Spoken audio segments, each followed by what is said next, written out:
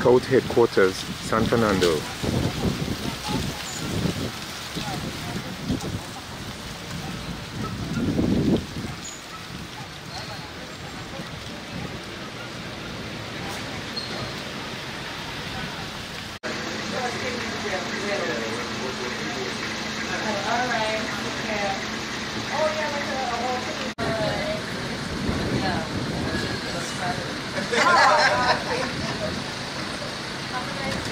Thank you. Bye.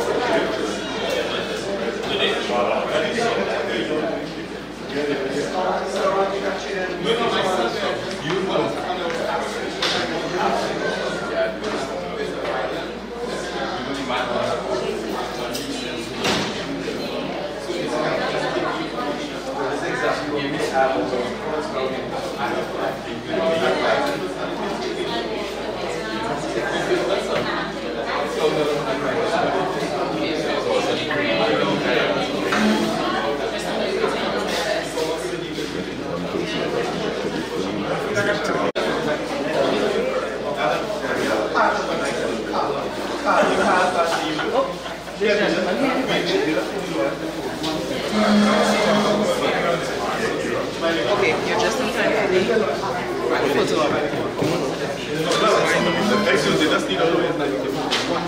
There you go.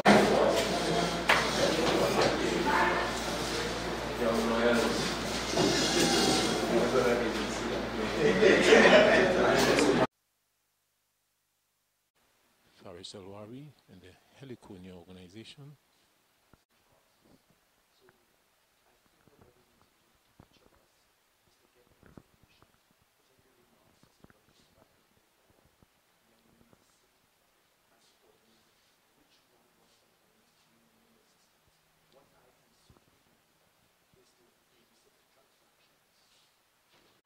You know, I actually want one.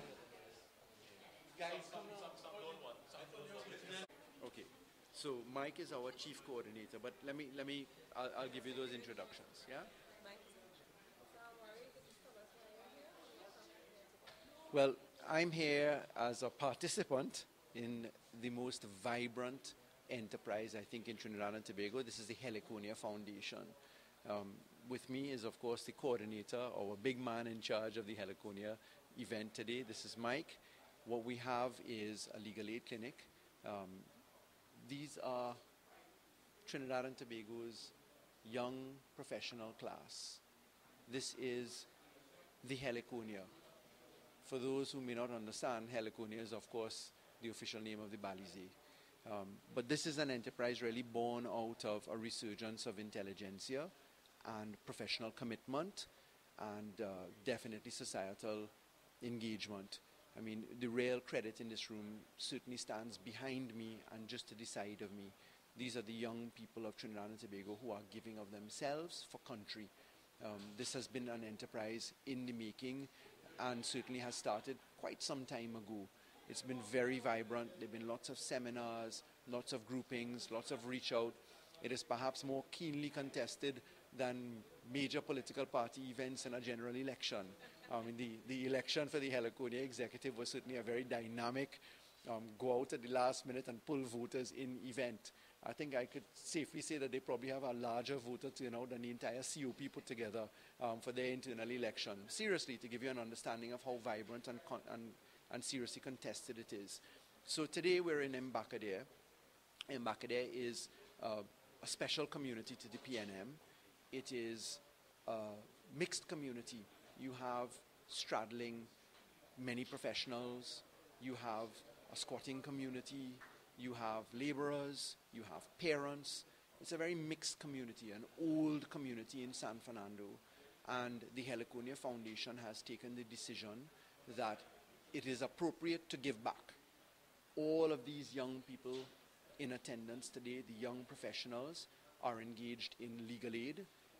Legal aid is, of course, perhaps the purest form of legal interaction that you can get.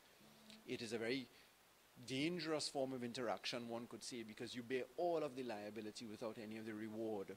And the reward, I mean, of course, there are no fees involved in this matter. It is a pro bono clinic, for the good clinic. There is going to be significant follow-on action required of the attorneys, but there's also a great deal of care and caution that has to be exercised in the process. So it's not a very easy event to manage because it isn't a one-day event. It's a continuation of work that is required by the professionals. And of course, this is something that you're dealing with people's lives. There are a range of issues that are coming through the door, from death, from estates, landlord and tenant issues, matrimonial issues, even though not advertised on the outside, have certainly been at the table. And what's going on is the receipt of information and the identification of the task, the follow-on requirements that are necessary to really assist people who are in need of help. Trinidad and Tobago has a legal aid operationality. It's a state-funded venture. Attorneys certainly participate there. There will obviously be some need for coordination with that entity because sometimes people need to have the protection of a legal aid certificate as it relates to costs. Achieving legal aid and the pace at which legal aid works in Trinidad is certainly something that is a big issue in the country. Does it properly function? How do you deal with it? Law is a painful exercise. It involves dealing with issues in the past or prospective issues which are often very painful for the people dealing with it. The court experience is one that one should try to avoid, but it is sometimes necessary that you get in. When you get there, you want to be in and out and as efficient as you can be. So that's a bit of the general overview. The Heliconia Foundation, and Mike will speak to you about it in a moment, has been engaged in work continuously. It happens that we're in an election year. Yes, it's true that there is an election year afoot, but San Fernando West, which is where I am dedicated in terms of my enterprise, and Mbaka is a very important part of San Fernando West for me. San Fernando West is going to be in need of continued effort and work. We as a constituency have not had the benefit of certainly any form of visible representation for the last 5 years. One can say that Trinidad and Tobago has in many senses forgotten San Fernando, whether it be San Fernando West, San Fernando East, Pointe-a-Pierre, even down to Oropouche. We have not seen development in our city. We are stymied. The plans for coordinating development in San Fernando, which Mr. Manning led the charge on, all fell flat. The interconnectivity of centralizing services, of reaching out to people and making this city run well, have all fallen flat. San Fernando is at risk if it continues in the current administration's care of being the forgotten city. Our businesses are under pressure. There's a serious underemployment and unemployment issue. There's a serious services delivery issue. The city corporation is starved for resources. It is understaffed. I mean, we saw police having to demonstrate and threaten industrial action. Not that they can, but working to rule on certain issues in a serious way because of central government's failure to provide the funding necessary. We have a terrible chick-V situation. There was a lady sitting at the desk here today whose daughter died from chick-V, 2 years, 9 months old. This isn't something that we're just talking about as the government makes it out to be, oh, a mosquito everywhere. We're talking life and death consequences as a result of the negligence of this government. So the legal aid clinic is really just a provision of services to deal with people's lives. I mean, we're talking life and death. We're talking about people living at the dump, living off of and surviving in an area where leptospirosis is real. I mean, a child walking around with a cut, infected, can die 24 hours later. We are in a desperate situation in this country, in particular in San Fernando West, and we are being starved as a city corporation from necessary and immediate resources. We have a terrible vagrancy issue. We have a terrible understaffing of our hospital issue. We have transportation issues. We have flooding issues, and we need attention.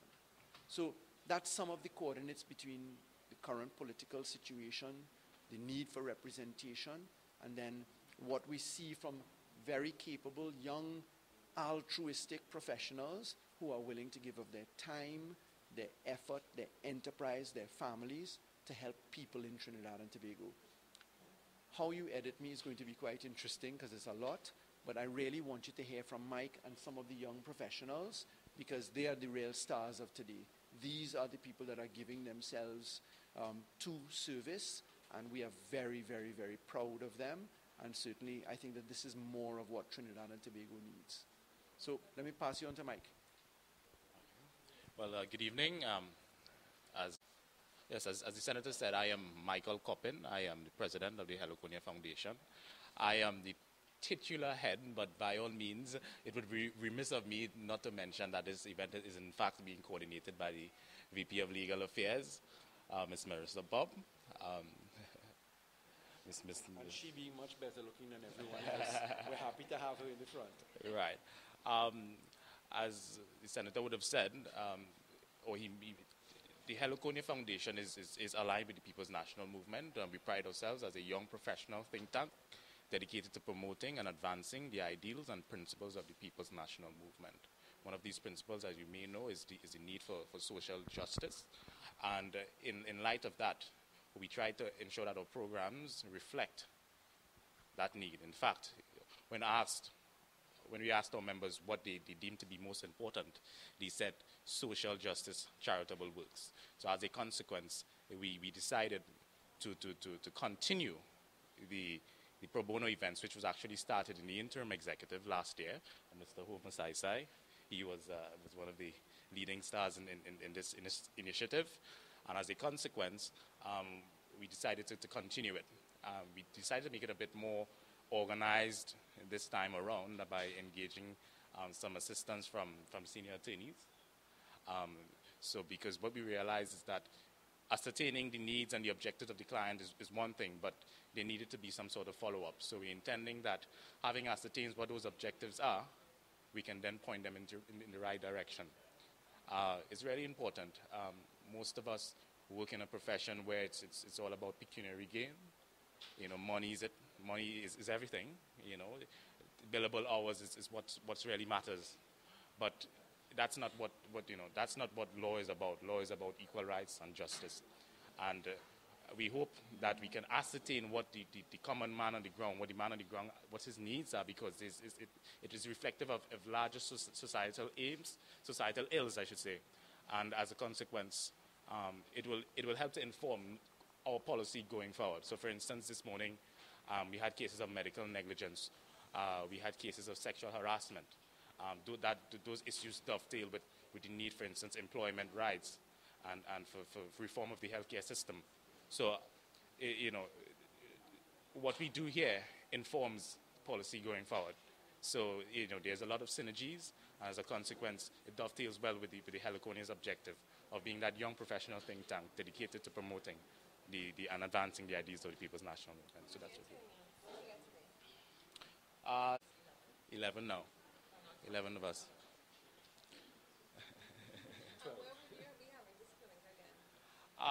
We intend to really, the focus is to provide to those facilities, those areas that are impoverished, that would most need it.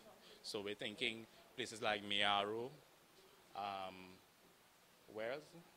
St. Joseph, perhaps even Tobago East. Mova, Laventel. So those are the type of areas we really want to base it based on need, right? Because, you know, pro bono is for those people with low incomes, people who can't afford it, really don't need it, and we really don't intend to duplicate or go where it is not needed.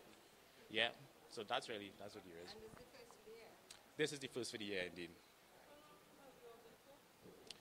Well, the Heliconia Foundation was formed in 2000, but it was revived in 2013. It was relaunched at the Marriott Hotel under Ms. Makeda Antoine, and we had an interim period for an entire year, and then elections were held last year in October 2014. Right? Okay, thanks. Great. The pro bono clinic this morning into this afternoon for coming out. The attorneys that have volunteered their time, energy, and effort this morning. Of course, Saturday is usually a very hectic period for all professionals far less for all Trinidadians, because we use that opportunity to do our personal business. But I thank each member of the legal committee who has volunteered their services today for coming out, and I hope to have their services for future events. We finish at 2 o'clock. We have a cutoff time of 2 o'clock, but of course, if there are persons that are still here in need of service, we will make arrangements to facilitate them. As at last count, we had about 50 people. Yes, 50. So we're hoping that we get a few more people. I understand there's a lineup outside waiting to get services, but you know, all in all, we can count the event as a success. Thank you. You remember, of course, that this is a receiving basket. So what you have come through the door has to be followed up. There's work that is to be done. And as I tell you, I mean, this is really lives in operation. It isn't a simple event. It isn't a casual occasion. It's much more than that. And really, I mean, you have everyone from councillors of corporations, aldermen, young professionals. I mean, really, the star factor inside of here is the Heliconia Foundation and their enterprise and their dedication. And I think that this is exactly what our country needs. We need to have this replicated through society. This is where people young doctors, young lawyers, young accountants, young builders, young contractors, people who are willing to move their society forward by cooperation. I mean, we've had 50 people in quick succession only because there are 12 attorneys sitting. It means that you can have efficient operation that way. Another 50 may come through the door. The fact is that many hands make light work. So, I mean, it really is the shared contribution of all present, and that's, you know, that inspires you that our country is still alive, well, and headed in the right direction. Okay? Thank you. On another note, nothing to do with this. We must ask you about the conference last night. I always find it interesting that we use the word defeated in the House. It's a pure numerical game. The government has more members and the opposition has less. So I would prefer to focus on the fact of the no confidence motion that was debated. The result is irrelevant because it's a foregone conclusion that the government has more numerical strength in terms of votes against the motion than the opposition and the ILP would have had. I think it a very important discussion that the content of that motion was well put forward, that the issue of apparent bias and actual bias as discussed in the Parliament was a very serious one to be had. Mr. Mark, as the content of the debate went last night, was reflected upon in the history of Mr. Mark. Mr. Mark is not a short pants politician. He has been in this game for a very long time. And I think that the reflections in Parliament yesterday certainly have anchored into the society's mind. And I think that it really is a reflection of the need for change, whether it is on a larger scale basis of the currency of this election or in general the change of our country continuing to have a presiding officer who is a member of the government by choice. In many of the Commonwealth countries, the presiding officer of the Parliament is a member of the opposition. And that's a very interesting thing to reflect upon. It is usual that the presiding officer is a member of the opposition. I say that now entirely without prejudice to the history of Trinidad and Tobago, the PNM, the UNC, whomever it may be. Our system has been to appoint the presiding officer based upon the government that is in position.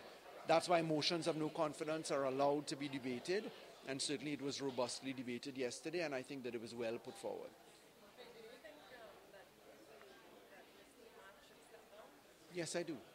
I want to be fair, and I want to say that Mr. Mark gave birth to a lot of parliamentary reform which the PNM had prepared. Speaker Sinanan, Barry Sinanan, is the man that drafted all of the parliamentary reforms that came in, the new standing orders, etc. These were allowed to come to life because we had an opposition that supported the government on the reform. This is the first time we've had an opposition that did that. If you go back to the Hansard record, you'll see it's the same Speaker Mark as Senator Mark that stoutly resisted the cut down in speaking time in Parliament. So really, it is foolish to say that it is this government that has given birth to reforms in the Parliament. It's been the Parliament that has done it, because the opposition not only drafted the work, but actively supported the work. And Mr. Mark is to be given the credit. He's done a lot of very good work. But we're talking about a politician with serious standing, as Mr. Mark has, dealing with what he dealt with in Mr. Warner's motion against Mr. Hawaii. I mean, that's a serious matter, and I think that was prosecuted and defended in the Parliament yesterday. The PNM's position is that Mr. Mark should do the honourable thing and resign. It gives me no pleasure to say that. I quite like Mr. Mark. I support and applaud the work that he has done in the Parliament.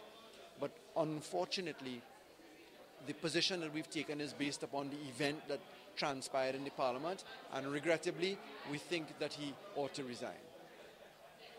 Okay? Thank you very much. See you later.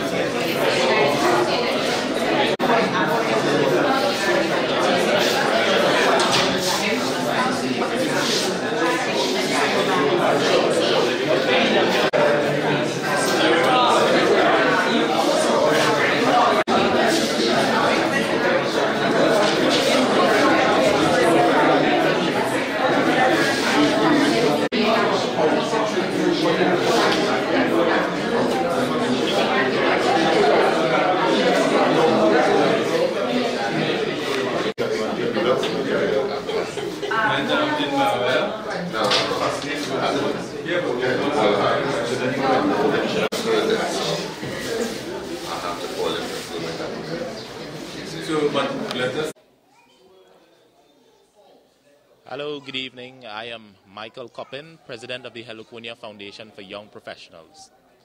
The Heliconia Foundation for Young Professionals prides itself as a young, progressive think tank dedicated to promoting and advancing the ideals and principles of the People's National Movement. We aim specifically to advance the rights and welfare of young professionals, meaning those persons between the ages of 25 and 39 years old, who have a university degree, work experience, or those who don't have a university experience, education, but who have a number of years working in a specific field. What do? One, we have a policy committee. That committee is actively engaged in key areas affecting young professionals. Those issues being employment rights, housing for young professionals, entrepreneurship, and a host of others. Two, we have a projects committee that is actively involved in charitable projects. The pro bono event, which we are currently engaged in, is currently under the projects. It's one of those projects, and is in fact, it's kind of difficult. If you want to know more about the Heliconia Foundation for Young Professionals, you can contact us at our email address at heliconiafoundation@gmail.com. If you want to become a member, you can contact us at heliconiamembership@gmail.com. Or alternatively, you can call me at 714-7057, and you can get further information. Or you can simply visit us at www.heliconiafoundation.com, where you can learn more about the organization. Thank you.